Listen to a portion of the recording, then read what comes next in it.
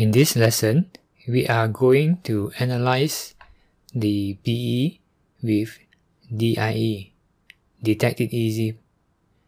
Then we are going to set up the x64DBG to remove the break on system breakpoints, and then we are going to observe the behavior of CrackMe 3. Let's get started. So we can remove the zip file now since we no longer need it. Next, open CrackMe number 3 and analyze it with Detect It Easy.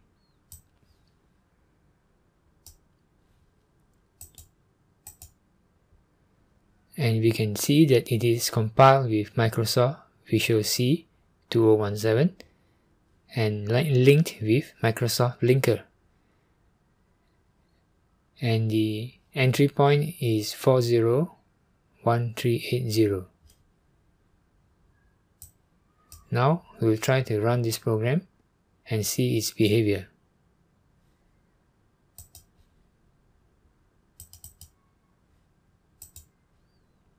And now we see the opening next screen, which says, "I am a next screen, please remove me." So this is our first objective, to remove this next screen. Let's click OK. Now the main window shows, and the main window has an instruction which says, remove the next screen that show up at start and end of this program, and change the status to registered in the About screen. Let's click the About button to see the About screen. And now the About screen shows and the status says, unregistered, please register me. So this is our second objective, to change the status to registered. Change this to registered. Click OK.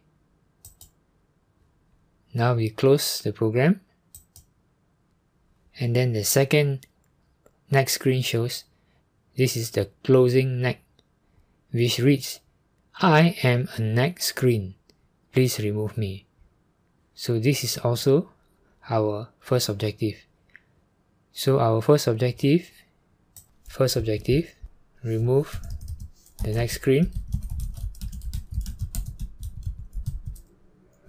and the second objective is change the status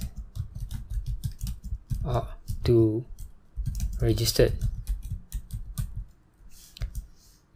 in the About screen. So next step is, let's do the setting for the x64DBG. Click OK to close this. So now we can open this program with x64DBG.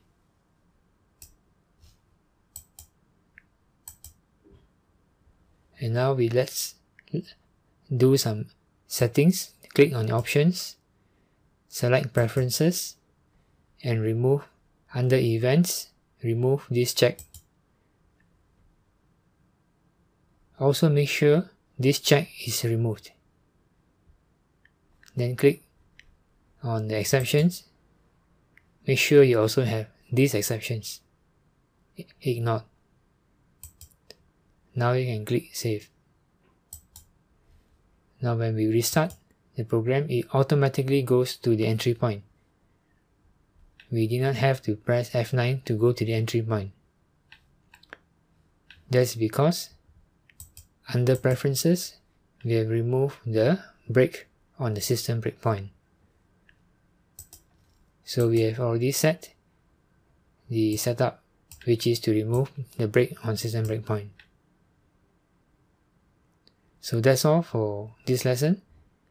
I will see you in the next one, where we will start to solve the challenges.